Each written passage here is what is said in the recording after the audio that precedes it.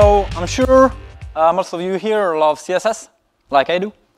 But I'm also sure one day you've been frustrated because you don't have variables, you don't have math, you can customize color and stuff, because it's not a programming language, and we are still looking sometimes for some similar feature that you found in this kind of language. So we use preprocessor to stop being frustrated.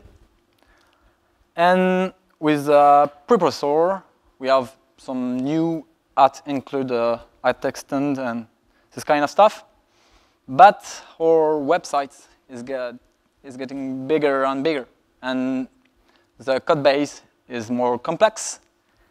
And we are starting to have a new problem, which is not about the language itself, but it's about the organization.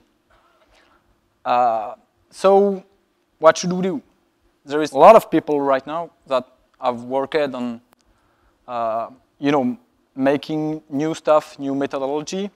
And for my concern, I was happy with them, which helped me a lot to, kind of deprecate for me this kind of feature, because I found this is not CSS and it can make some crappy code.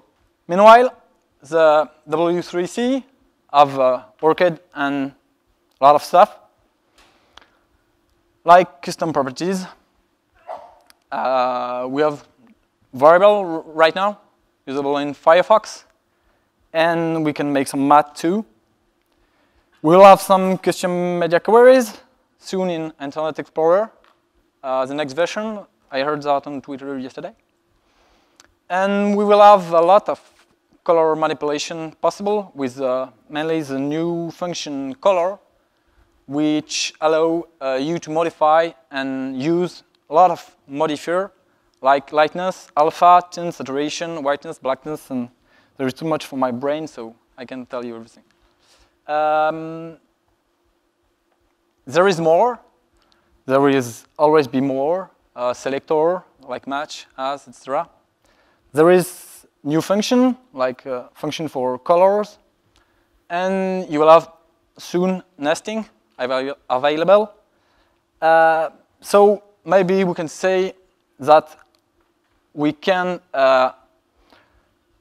go back to CSS, because it will be doable. And that's why I've worked on a project called CSS Next.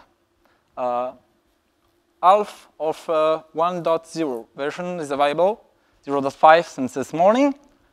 And CSS Next is just a spec you can use with some limitation.